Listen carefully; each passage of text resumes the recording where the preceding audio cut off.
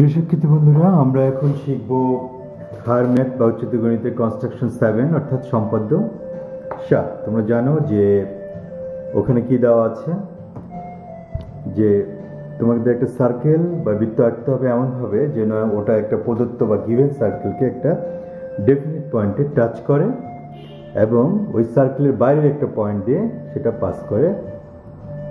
তো সেই ডেফিনিট সার্কেলটা হচ্ছে, মনে করো, সি সেন্টার সার্কেল, যার সেন্টার হচ্ছে এখানে, এবং ওই ডেফিনিট পয়েন্টটা যেখানে আমাদের রিকোয়ার্ড সার্কেলটা টাচ করতে হবে, অর্থাৎ নির্ণয় সার্কেলটা টাচ করতে হবে সার্কেলটাকে, সেটা মনে করি পি পয়েন্ট, এবং বাইরের বা বহিস্থ যে বা আউটসাইড যে পয়েন্টটা আছে ডেফিনিট পয়েন্টে, সেটা কিউ। তো এক্ষেত্রে আমরা যেটা প্রথমে করব সেটা হচ্ছে পি এবং কিউকে জয়েন করে দেবো। কি করব? পি এবং কিউকে জয়েন করে দেব। তারপরে কি করব? এই পি কিউর বাইসেক্টর আঁকবো। তো আমরা খুব সহজেই বাইসেক্টর আঁকতে জানি। আমরা প্রথমে পিকে সেন্টার করে একটা আর্ক আঁকবো যে কোনো রেডিয়াস নিয়ে, একইভাবে কিউকে সেন্টার করে আরেকটা আর্ক আঁকবো।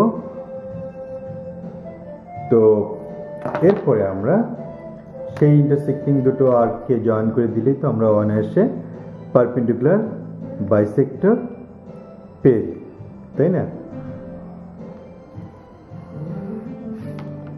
এরপর যেটা আমরা করব, সি এবং পি এ দুটোকে জয়েন করে দেব। সি এবং, অর্থাৎ গিভেন সার্কেলটার সেন্টার এবং যে ডেফিনিট পয়েন্টে সার্কেলটাকে টাচ করতে হবে সেই দুটো পয়েন্টকে জয়েন করে দিব, জয়েন করে প্রডিউস করে দিব এমনভাবে যেন এটা আমাদের পারপেন্ডিকুলার বাইসেক্টর বা সমদ্বিখণ্ডককে ইন্টারসেক্ট বা ছেদ করে। মনে করি পয়েন্ট হচ্ছে ও। এরপর আমরা কি করব? এই ও কে সেন্টার করব এবং ও পি এর সমান একটা রেডিয়াস নিব, অথবা ও কি সমান একটা রেডিয়াস নিব।